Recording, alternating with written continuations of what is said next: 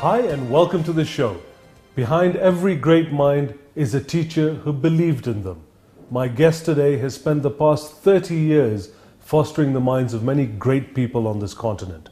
She started off as a math teacher and is a passionate proponent of girls' access to education on the continent. She worked in the Ministry of Education in her home country of Zambia. She was the Zambian National Coordinator for Oxfam, and she is now the Executive Director for the Forum of African Women Educators. Hendrina Doroba, welcome to The Scoop. Hendrina, it's a pleasure to have you here. Thank you very much for coming. Thank you for your time. Tell me a little bit about growing up, Hendrina, early days, first memories of Zambia. What do you remember? Well, first of all, thank you very much for giving me the opportunity.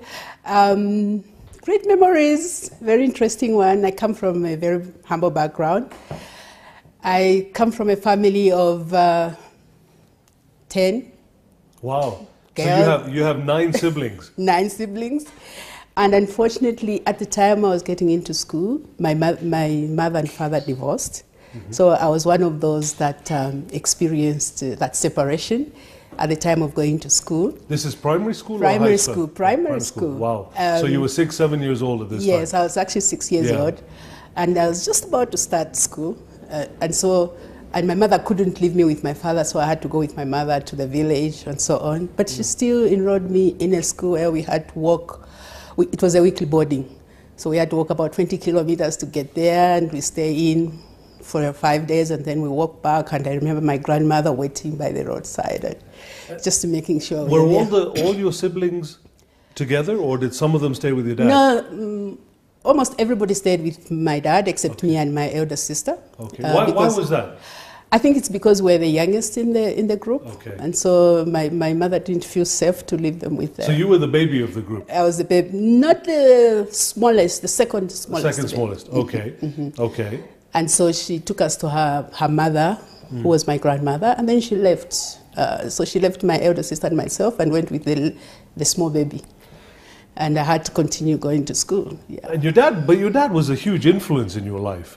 But that would have been later on. How often did you see him when you were once you moved? Very interesting. They divorced when I was getting into school, and they reconciled when I was finishing school. So for me, that is the greatest achievement in my life. I didn't enjoy watching them both get back together. And just calling mom and dad in the same house was very interesting. But it was short-lived, unfortunately. Tell me a little bit about, what did your dad do? What was his profession? My father was a teacher. So he was a teacher in the same school that you went to? In a different school. Where they divorced is about 3 hours drive to where we were staying, my mother's village. And so he was in a different school, and then he moved. He was a head teacher of a school, and then he was promoted. By the time of his death, he was the boarding master of a teacher training college. What did you want to be when you were a child? You had dreams and ambitions, obviously. Yeah. What was your first, all of us want to be pilots or astronauts or scientists. What did you want to be? I think for me, I wanted to be a soldier. Really? A soldier. And but why? I'm not sure why, but I think I was coming from a background where I had known very little about what soldiers do and all that. And then when I got into primary school, we used to have all these essays writing about the Zambian army and what role they play and how they protect the country. And I remember at that time there was instability in our neighboring country.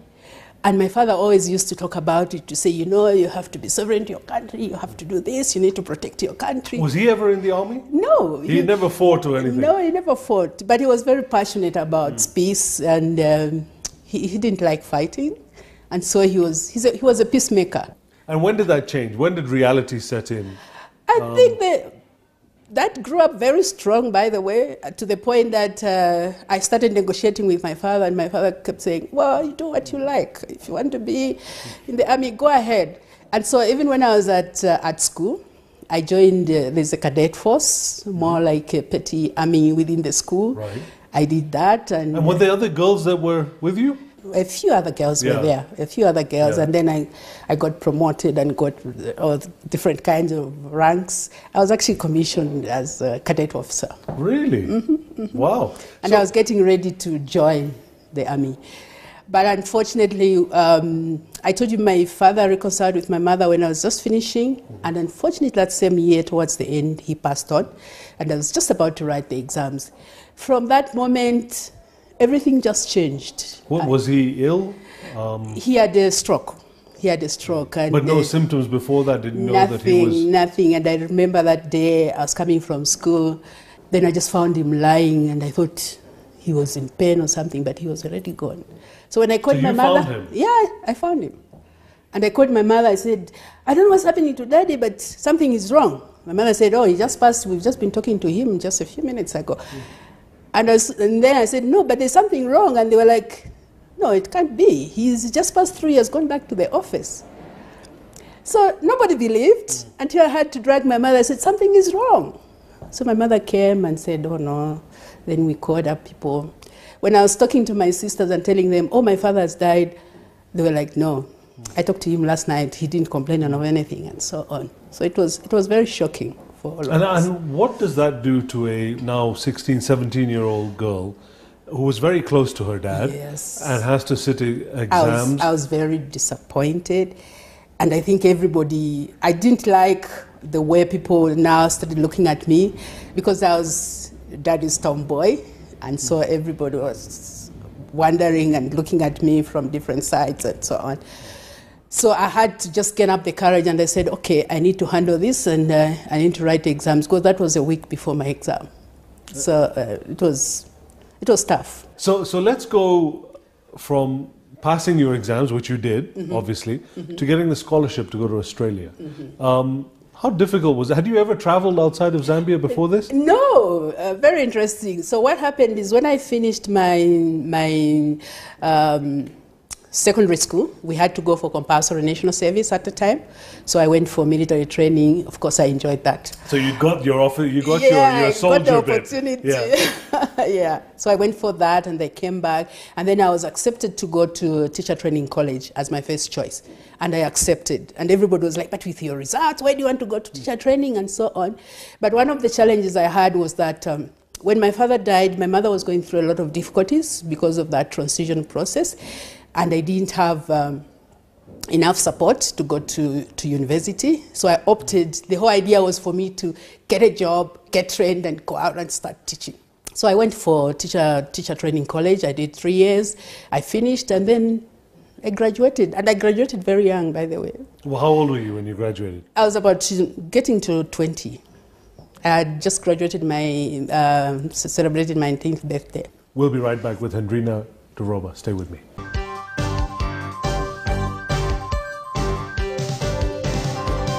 Hi, welcome back. I'm here with Hendrina Doroba. Hendrina, before the break we were talking about, finishing your teacher's training college, but at a very young age. Yeah. Had you ever traveled overseas? No. Had you ever left Zambia? No, I had not. And so what made you apply for a scholarship? What happened was that, I want to tell you a little bit about my journey to the school where I was, where I started teaching. When I graduated, I was posted to a boys' school to go and teach at a boys' school. And when I arrived there, the headmaster just looked at me and said, "You're not coming to teach my girls, my boys." And I'm like, "Oh yes, I'm a qualified teacher." Yeah. And he said, no, I'm taking you back to the ministry. They need to find you another school. I have big boys here, and I'm not going to tolerate that. And I thought he was joking. So I went back to the ministry, and I said, this is what has happened. And the minister said, oh, I just had a head teacher from another school. They are looking for a maths teacher. Would you be interested to teach girls? I said, of course. And that's how I got on to go to a girls' school. So when I got to the school, I was young. Yeah. The people I was teaching were almost my age. And interestingly, I met one of them just two weeks ago. Was one of my first students. I went in and they were like, we cannot be taught by a fellow girl like ours at mathematics. And they started walking out. Yeah. And I'm like, you guys, why are you walking out? I said, no, we can't. I mean, this is a very serious subject. We can't be taught by a girl. But a few remained. So I started engaging and chatting, and I was actually teaching mathematics from a very practical perspective. Did the others come back? They did. Yeah. By the end of the term, everybody came back. And like I told you, I met one who is at the African Union just 2 weeks ago at the summit. And she looked at me and said, I can never forget you. Yeah. So it's my teacher, and everybody looked at me. That must be very heartwarming. Yeah, it must be quite amazing for you to see. I was so excited. Where these young girls that you helped shape. And not doing anything else, but she's an accountant. So it's still in the field. Still in the field of mathematics. So I was very excited. And so getting the scholarship, how did you apply for the scholarship to go to Australia? So for the scholarship, I went to that, it was a rural school, and then we got a notice from the newspaper saying, oh, they are looking for teachers of mathematics. Female teachers are encouraged to apply. And I remember I was in the staff room and I was telling my colleagues, oh, this was my scholarship, so I'm going to apply. Yeah. And everybody was like, you're a joker. Yeah. So I sat in, applied, and I was called for interview. I went in for the first interview, second interview, before you knew it, I was selected. And how was it? What was the first experience? What was your first impression of landing in, was it Melbourne or Sydney or Perth? Melbourne. In Melbourne. It's Perth, we just passed, Brisbane. So we just you passed get off in Melbourne, what did you think? Australia is very much like Africa. Yeah. In terms of climate and things like that. I think there was more excitement than anything. I got off in Melbourne and we were given this tour and we were going by the river and so on. And we're given, it was a very prestigious scholarship, by the way. It was by the mines and it fully furnished. The first few weeks we're given this posh, nice apartment. I'm like, it can be me. So it was very exciting, and I toured Australia like anything. Really? You went everywhere? I went everywhere. I went in caravans. Yeah. I did all kinds of things. And the good bit is I was also doing very well in school. I was doing very well in school. So how long was that experience then? 3 years.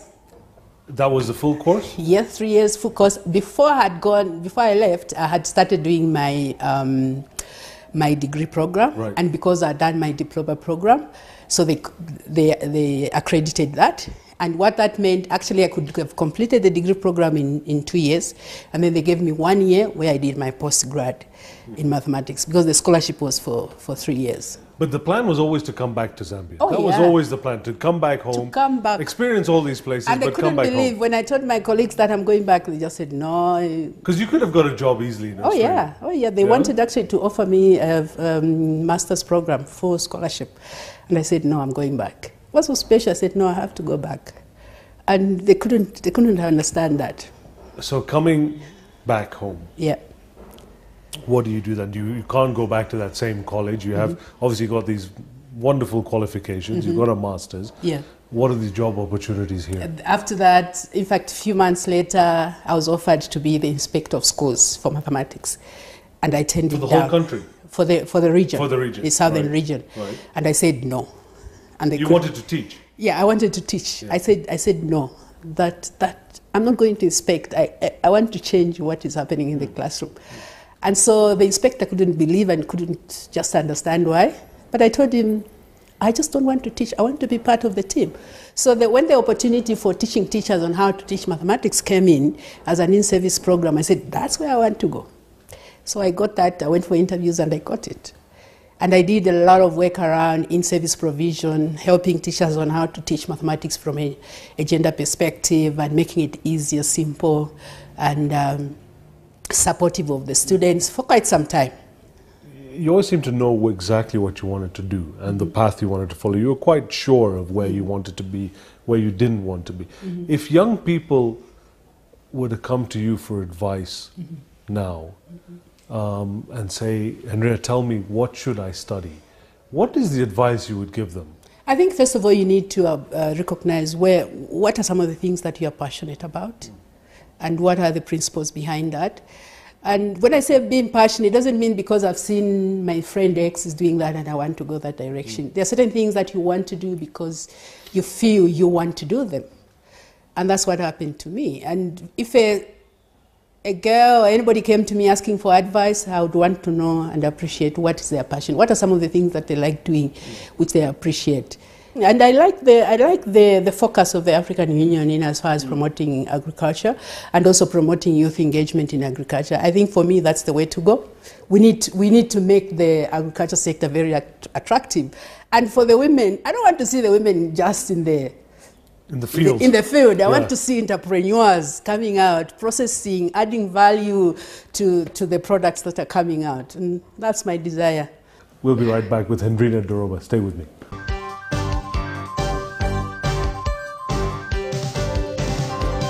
We have The Scoop on Uber, and it's a first free ride of up to 500 Kenya shillings if you use the promotional code The Scoop. To climb aboard, simply download the free Uber application for your iPhone, Android, or Windows phone. Uber and The Scoop, keeping Africa moving. Hi, welcome back. I'm here with Hendrina Doroba. Hendrina, the move from, you're passionate about education. That's been obvious throughout this whole discussion. But what attracted you to going to the NGO field? Where did you feel that you could, where was that interest coming from? Where did you feel you could make a difference in that way? It all started, I was working with Ministry of Education, and then I realized that there were certain things that were not moving, which needed a little push from outside, which I couldn't change in the inside. And when the opportunity to coordinate a capacity building of civil society that are working and supporting the ministries of education, I thought that was an opportunity. I said, wow, so this is something that I could do.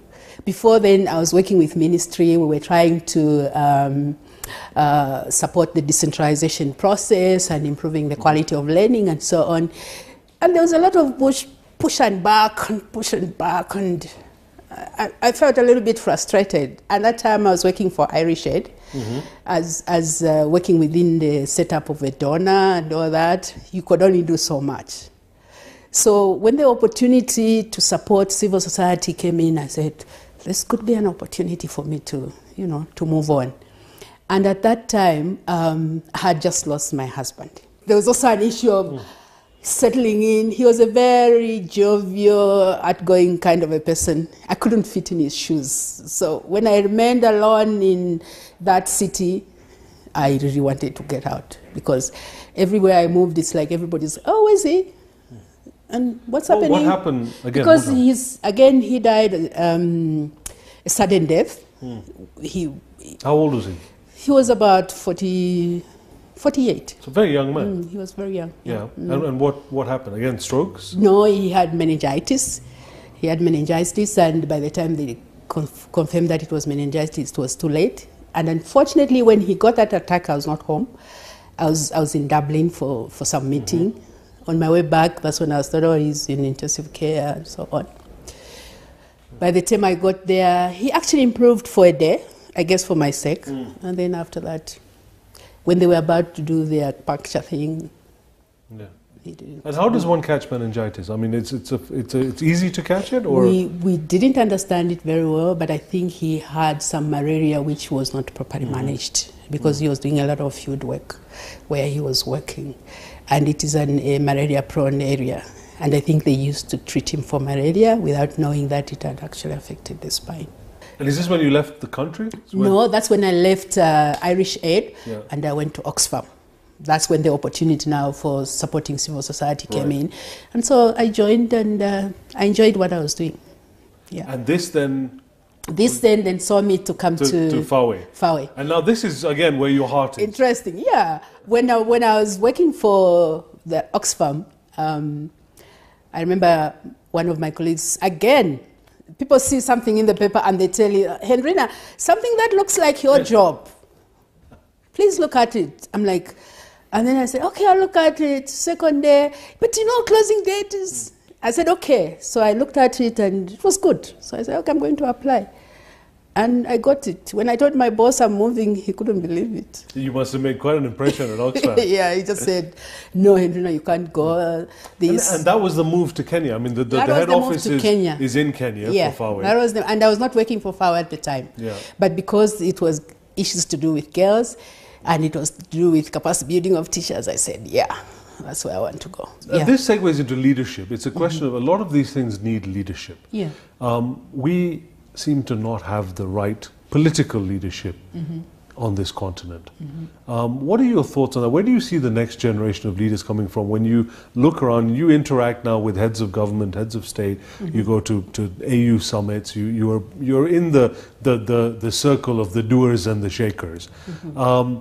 Where do you see the problem of leadership, and how do we address it where you have 70, 60, 70, 80-year-old men, not so many women, vying for presidential power, when maybe there's 70% of our population that is young and has no connection to these people, that works on new technology, that understands and gets information in a different way. How do you see us navigating this? I'm hopeful that we can strengthen our succession plans, because I think that's where the problem is. The old are holding on to the jobs, and the young are too anxious to get, and so they don't have the patience and they don't build the skills required to be able to take up those positions. And then there's a disconnect between the upcoming leaders and those that are already in position. So if only we can strengthen the mentorship and succession plan, I think that would help. Shadowing and supporting, pulling up the young ones coming. But the young ones also should not be in a hurry, because sometimes they are too excited. They don't take time to understand and appreciate where they are and what they can do and what they cannot do.